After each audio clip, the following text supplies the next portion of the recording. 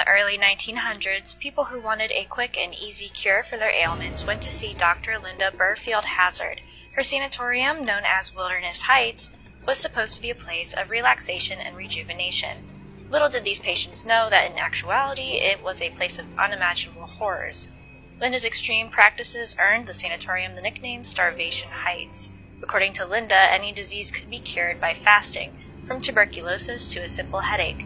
She claimed the cause of illness was impure blood as a result of impaired digestion. However, Linda was not a trained medical doctor. She had received a medical license through a loophole that grandfathered practitioners of alternative medicine under the regulations of the state of Washington. Patients in her care fasted for days, weeks, and even months, consuming only small servings of vegetable broth, their systems flushed with daily enemas and vigorous massages that nurses said were more like beatings. The total is unknown, but it is estimated that Hazzard starved at least 15 people to death. She gained power of attorney over many of her patients, sometimes by declaring them mentally incompetent, and took over their estates after their deaths.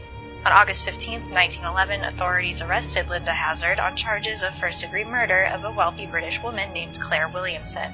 It was discovered that after her death, while under their care, the Hazzards had helped themselves to her clothes, household goods, and an estimated $6,000 worth of her diamonds, sapphires, and other jewels. Later in 1911, Linda was convicted of manslaughter and was sentenced to hard labor at the penitentiary in Walla Walla and her medical license revoked. She served 2 years and then moved to New Zealand to be near supporters.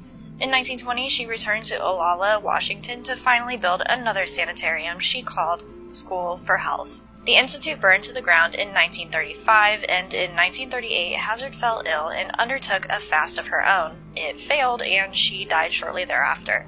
Like and follow for more infamous medical stories.